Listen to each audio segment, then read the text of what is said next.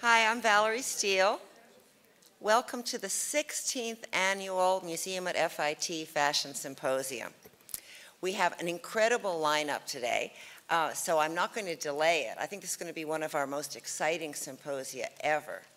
And our first speaker this morning is my colleague Melissa Marra, co-author of the book Fashion Underground, The World of Susanne Bartsch, who's going to be talking about the subcultural capitals, London and New York.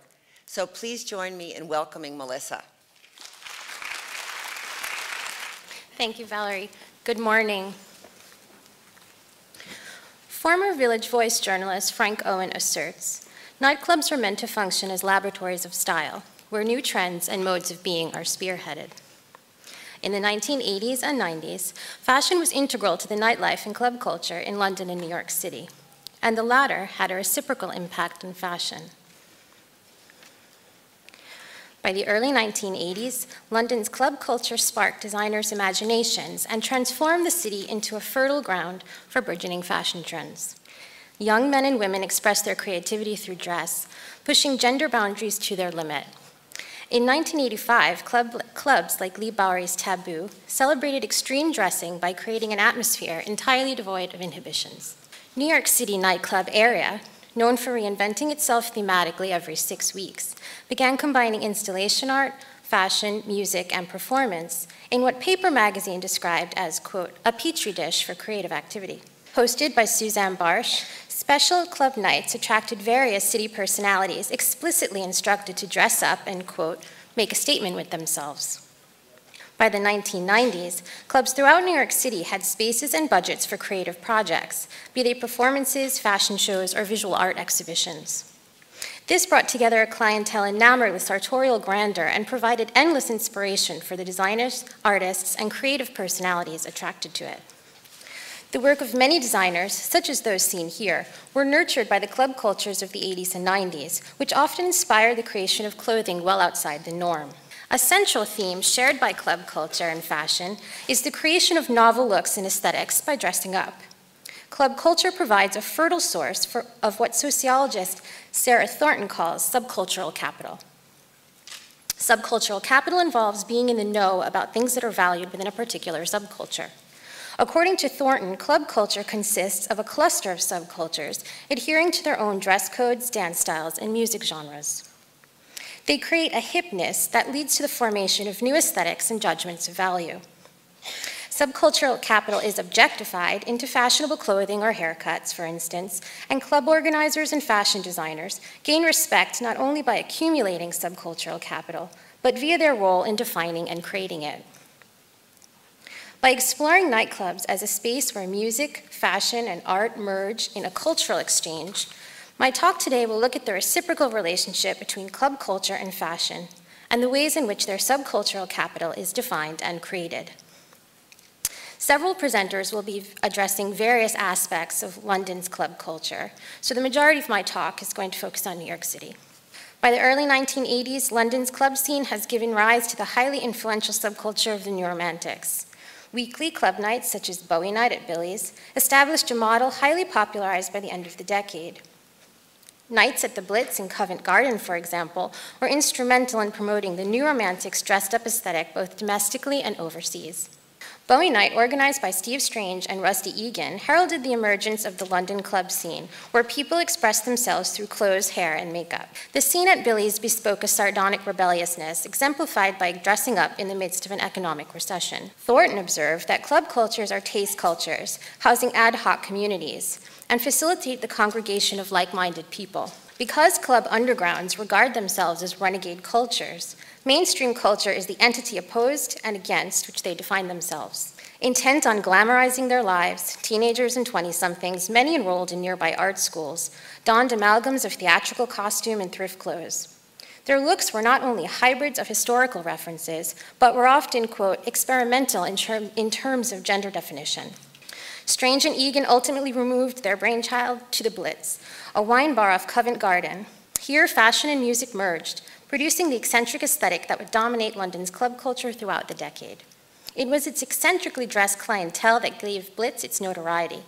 Steve Strange's stringent door policy assured that only creative pioneers who looked like a walking piece of art gained entry. Rather than cater to celebrity clientele, many of the scene's standouts garnered fame in their own right. Milliner Stephen Jones affirmed, quote, "The Blitz ruled people's lives. I'd find people who were possible only in my imagination, but they were real," unquote. Jones, who began his career making hats for his dandified new romantic friends at Blitz, today collaborates with some of the world's top designers. Initially termed Blitz Kids or Cult with No Name, this new generation of club goers was assigned the moniker New Romantics by the media. Fittingly, everyone winced and denied membership. The Blitz meant a lot to me because there was so much creativity collected under one roof, Strange would recall. Not only bands like Spandau Ballet and Visage, but young designers, photographers, even milliners. It was like a burst of energy at a time when the London club scene seemed so stagnant. Designer John Galliano has attested, quote, "The club scene fed me. Being with other creative people like Boy George was a crucial experience for me." His acclaimed 1984 degree collection for Central St. Martin's titled L'Incroyable reflects the androgyny and historicizing that characterized the New Romantic style, supporting Thornton's claim that club cultures produce new aesthetics and judgments of value. Blitz inspired a host of one-nighter clubs, among them Taboo, which attracted a clientele of fashionable club personalities. Leigh Bowery, in particular, became a prominent nightlife figure in London, his outrageous style garnering him the reputation as London's most flamboyant after-dark celebrity. Bowery reveled in fashion spectacle, elevating dressing up to an art form. While referencing world cultures or the fashions of earlier decades, he experimented with gender bending and manipulated clothing to create physical exaggerations. His use of theatrical makeup, jewelry, and headwear allowed him to transform his appearance entirely. Bowery's personality belied a serious interest in the history of fashion. His private library held numerous books about designers, Cristobal Balenciaga and Christian Dior among them. This was further evidenced by his desire to understand corsets, which he purchased together with the corsetier Mr. Pearl. Together they took them apart to study their construction. Born in Australia, Bowery studied fashion for 2 years before coming disenchanted with the restrictions of formal training. He emigrated to London and immersed himself in the club scene, befriending the designer Rachel Alburn. Bowery and Alburn began collaborating on clothing designs, using the club space to showcase their fashions. They became regulars in the club world alongside other visionaries such as artist Trojan. Bowery and Trojan attained celebrity status with flamboyant looks such as Packies from Outer Space and Picasso Face. Bowery launched Taboo in 1985. The club's mantra, "Dress as though your life depends on it or don't bother," promoted individual expression and bold, exaggerated aesthetics. Taboo provided Bowery himself with a venue for experimenting with performance art and showcasing his camp style, which became increasingly provocative. Taboo closed its doors in 1986, following the death of Trojan from a drug overdose. But in its short existence, it made Bowery a cult figure, ultimately redefining nightlife in London and New York City. As Stephen Jones explained, quote, "There was drug taking in the club scene, but it wasn't like you had to take drugs to be part of the group. Really, our drug was fashion," unquote. Bowery, a fashion extremist, strove to be unique. However, his influence would impact designers such as Alexander McQueen and John Galliano, just to name a few. During the 1980s, a number of New York City clubs, including Danceteria and Area, began catering to an art, fashion, performance crowd, attracting cool, creative people who look great. Area, in particular, brought installation art and performance art into the nightclub setting. Showcasing a different theme every 6 weeks, Area encouraged patron participation, eliminating any distinction between performer and audience. The epic Danceteria presented fashion shows on its second level, introducing the industry to then unknown designers. Meanwhile, the mega club Palladium was forging its own connections between the art world and nightlife. Co-owner Steve Rubel proclaimed, "Artists are the new stars of the 80s. Thus, Palladium commissioned works by designers such as Keith Haring and Kenny Scharf for the club's decor. Scharf's VIP room for Palladium is seen here. By the late 1980s, an economic crash and the AIDS epidemic ushered in a new conservatism that stifled the nightlife community. So palpable was this effect that in 1987, Village Voice columnist Michael Musto wrote an article titled, The death of downtown, who took the life out of nightlife? This outlook proved premature, however, as in the 1990s, New York saw a rebirth of its nightlife, and with it, a cross-pollination between nightclubs, fashion, art, and music. With many megaclubs shut down by the economic downturn of the previous decade, a radically different club scene emerged. Born in Switzerland, Susanne Bartsch moved to London in 1969 and immersed herself in the city's growing club culture. When Bartsch moved to New York City in 1981, she brought with her a knowledge of London's club culture, its emerging designers, and fashion trends, which afforded her high subcultural capital. Bartsch opened a small boutique on Thompson Street where she featured imported clothes from emerging designers, thus serving as the de facto ambassador for cutting-edge British fashion. In 1987, she began hosting weekly parties at the nightclub Savage. These parties resembled fashion parades, where those seeking their fix of the underground scene could promote themselves through stylistic dress. In 1988, she began hosting a monthly party at Copacabana, where ideas in true style ruled over designer labels. Copacabana parties were in the vein of Mardi Gras, attracting a large fashion contingent that included Jean-Paul Gaultier, Donna Karan, and Calvin Klein, as well as fashion photographers such as Steven Meisel. Fashion was integral to creating the visual experience at Copacabana. One Paris-based hairstylist remarked that, quote, "These parties are useful for anyone in fashion." Bartsch's blend of escapist fantasy and fashion was influential to designers like Thierry Mugler, whose own penchant for spectacle was evidenced in his theatrical runway presentations. In 1992, Women's Wear Daily reported, Mugler is also devoted to club hopping. Like Jean-Paul Gaultier, he draws much of his fashion inspiration from denizens of the night. With this quote in mind, I couldn't resist pairing this image from Mugler's fall 1995 collection with this club kid image taken a few years earlier.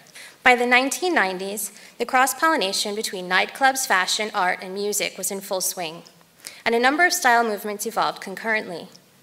The reopening of clubs ushered a sociocultural pluralism, embodied by personalities who elicited, nay craved, attention with their personal styles, popularizing the New York club scene. Betsy Johnson, Stephen Sprouse, Andre Walker, and other designers were influenced by the atmosphere pervading New York clubs and used these as spaces to promote their designs, even holding fashion shows in them. Club USA featured a VIP room designed by Mugler himself. Niche stores also arose, such as Liquid Sky, which sold ready-to-wear ensembles geared towards rave and club culture. During the 1990s, New York's drag community became an indispensable component of the city's club culture, as it transitioned from an underground art form into the mainstream. In 1992, when RuPaul's song Supermodel hit it big, it attracted significant attention to the downtown drag community. The art of drag was cultivated in East Village establishments such as the Pyramid. When asked in 1987 what he found most intriguing about New York's club scene, Lee Bowery cited the Pyramid's uniqueness and people like Sister Dimension and Lady Bunny. Quote, "Their starting point is drag, but then they take it someplace else, making it more modern and exciting. There's nothing like that in London." The Pyramid cultivated the talents of RuPaul, who would become a pop culture icon. In an unprecedented development in 1994, RuPaul became the face of MAC Cosmetics' Viva Glam campaign, which helped raise millions of dollars to help combat the AIDS epidemic. Fashion and drag share an affinity for transformation, and New York's nightlife served as the ideal context for a reciprocal exchange to occur. Drag certainly employed fashion and makeup to create looks or even personalities, but fashion designers too drew from elements of drag culture, often exploring and/or subverting gender boundaries. Photographer Patrick McMullen observed that nightlife pioneers such as Susanne Bartsch and Diane Brill were hugely influential to fashion designers and drag performers. RuPaul, for example, found a muse in Diane Brill. Drag, too, became an integral component of Bartsch's events and even her personal style. In 1992, Mugler began employing drag queens and transsexuals as runway models, presenting gender itself as a drag act. He continued to experiment with gender when he recruited Zaldi Goko and Kabuki Starshine, prominent figures in New York's club scene, to model in his runway presentations. Ironically, by 1995, many active in New York's downtown culture bemoaned that drag now assumes such a prominent position in the mainstream. In Harlem, the phenomenon of voguing had also strengthened the relationship between fashion and club culture. The dress-to-impress aesthetic of voguing balls fostered an atmosphere where gay and transgendered African Americans and Latinos could live out their fashion fantasies, emulating the pages of Vogue in competitions. Ball participants with the most stylish walk, dance, and face were awarded trophies and, more importantly, gained bragging rights. Bartsch, who had been attending Harlem balls in the mid-'80s, was among the first to bring voguing and drag ball culture into the mainstream. In 1989, she organized the Love Ball, an event bringing together fashion industry elite to raise money for the Design Industry Foundation for AIDS. Judged by fashion designers including Carolina Herrera, Donna Karan, and Terry Mugler, the event incorporated numerous elements from New York's nightlife and was lauded, quote, the biggest public display of voguing by the New York Times. The angular body movements and extreme body poses characteristic of voguing would catch the attention of Gaultier and Mugler, who began featuring voguers in their runway shows. In 1990, Madonna, who attended Bartsch's Love Ball, released her hit song Vogue and featured voguers Willie Ninja and Jose and Luis Extravaganza in the music video. The Club Kids were a group of decadent pseudo-celebrities who shocked the public with outrageous looks and a penchant for breaking all the rules of convention. They engaged in fashion extremism and exhibitionism, creating inventive costumes for each night out. This scene began to take shape in the late 80s as a stylistic phenomenon defined by youths dressing in cutting-edge designer labels such as Steven Sprouse or Jean-Paul Gaultier. It began as a reaction to the stale scene at more conservative clubs such as Nell's. However, it quickly progressed to encompass looks combining creativity with provocation, via the subversion of gender stereotypes and the creation of style mashups. An emphasis on childlike aesthetics initially permeated the Club Kids scene, but in dressing to outdo one another, more outre styles emerged. At times, styles bordered on the grotesque, making use of facial piercings and extreme makeup, but ultimately, looks inspired by cyberpunk or S&M, accessorized with a lunchbox or odd-looking backpack and platform shoes, were all de rigueur. The Club Kids created a movement with a clearly defined aesthetic. Gender was fluid, everything was DIY, and tapping into your inner fabulosity was paramount. Particularly significant was Lee Bowery's influence on the Club Kids. Lee was the Club Kid god, extolled James St. James. He was the one who outdid everybody.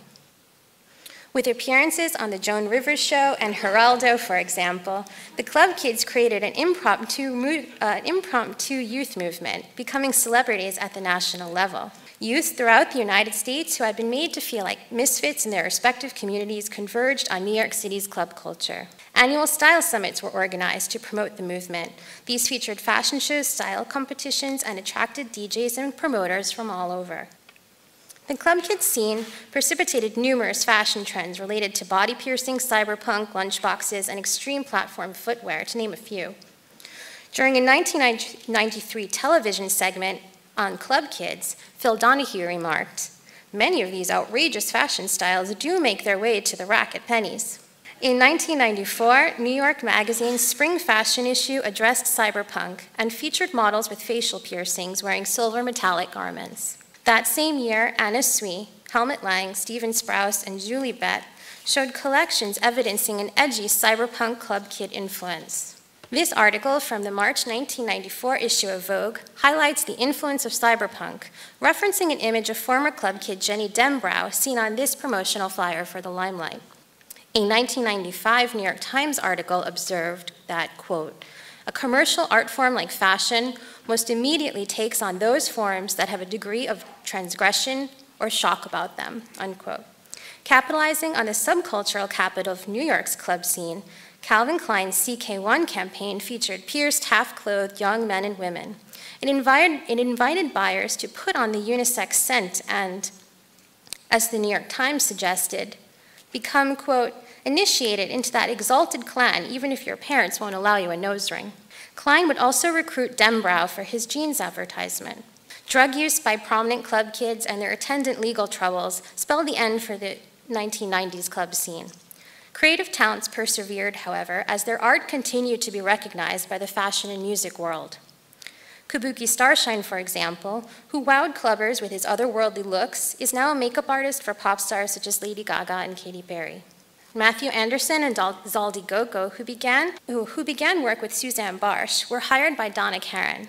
Together, They designed costumes for RuPaul and imagery for the makeup brand Shiseido. Zaldi, who studied here at the Fashion Institute of Technology, established a career as a fashion and costume designer for top pop musicians. In 1999, former club kid Richie Rich and business partner Travis Rains founded the clothing label Heatherette.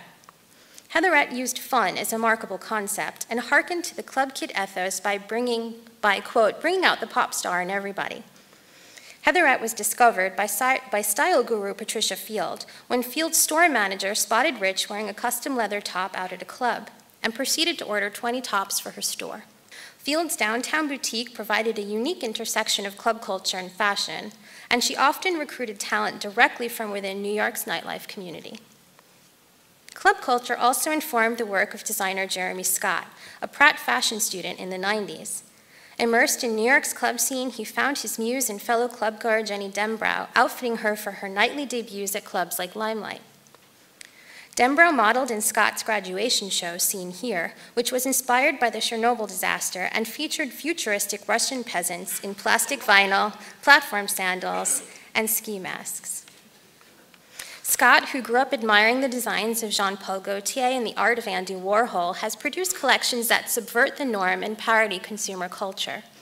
Recent collections for the Italian fashion house Moschino, where Scott is creative director, have referenced McDonald's and SpongeBob SquarePants. His designs for both his namesake label and Moschino embrace pop culture and regularly recall the youthful spirit of 1990s club culture that nurtured his creativity.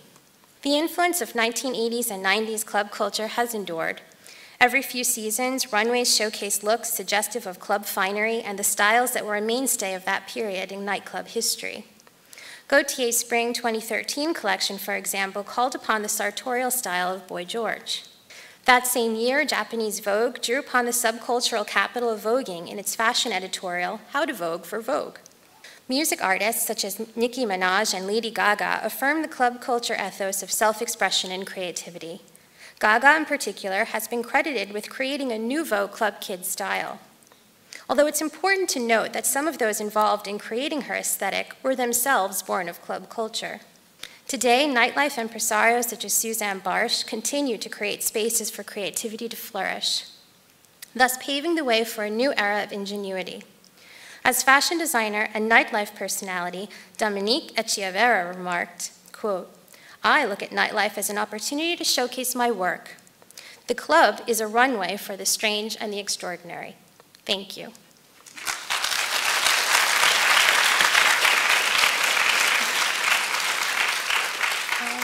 I think we have time for questions, if there are any.